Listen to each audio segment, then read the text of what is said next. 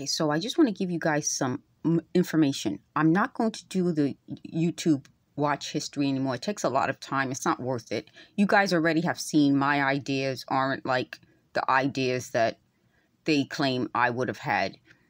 Part of their insanity is that they said they were giving me ideas in my brain. That's the most insane thing I've ever heard.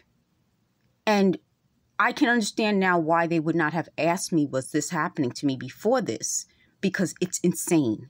These are insane people who thought that they could take credit for my work. If I didn't have original ideas, they never would have said they were giving me ideas in my head.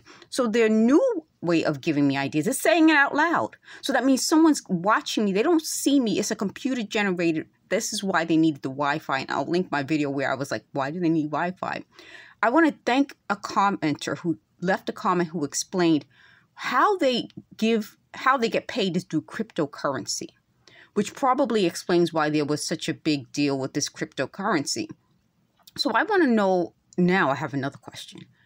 If they're getting paid with cryptocurrency, how is it possible that they're not caught? You're getting paid.